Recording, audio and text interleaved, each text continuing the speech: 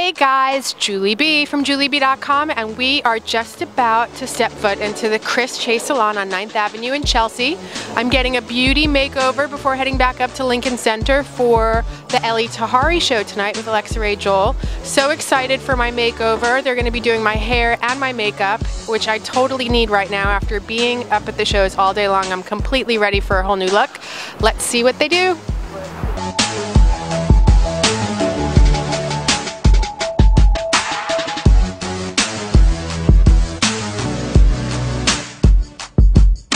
What I've decided to do with Julie today is what's really hot right now in the 2013 spring trend.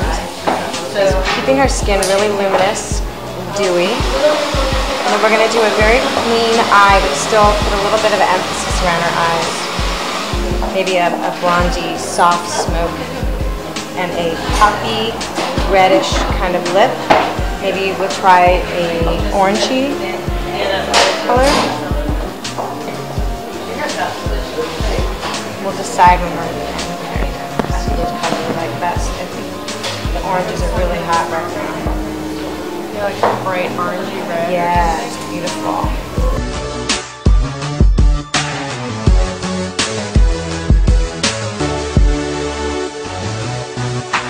We're going to be doing a really sleek interior. We're going to be reducing the volume in the whole hairline area. For my super tall hair before. So I'm using a little bit of sculpting cream. Because we want to create contrasting texture. That's a really big trend right now too. I mean really smooth and sleek in the interior here. Flat with a lot of shine. And then from the whole crown area up, we're going to build and construct a really nice big chignon. And that'll have a drier texture. What do you call it? A chignon? A big hoop? A big hoop, yeah. So what is that brush you're using? So this is a tangle teaser. These are great. These can comb through anything. If you have a tangle in your hair when it's wet, it's perfect. I also really like to use it on hair that's already been styled that we're restyling right now. We're going to try this nice poppy orange tone. And we love it. You got this color at Ricky's, you said. Ricky's Swinger. We love this. It's great color.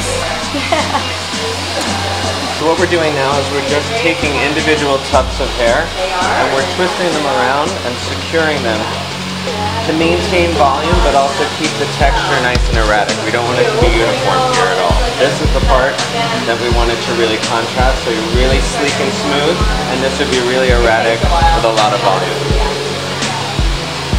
We're just using regular straight bobby pins. We're just taking each piece, lifting it up, twisting it in,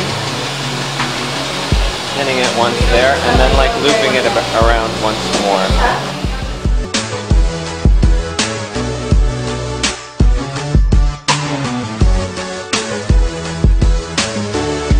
Love it. I love it. Paul, you did the best job. Thank you. It's awesome. I'm glad you like it. I feel like it's not so going anywhere. No, it's not going anywhere. It doesn't matter how much wind there is outside today. It's not moving. Right. I love it. Thank you so much. My pleasure.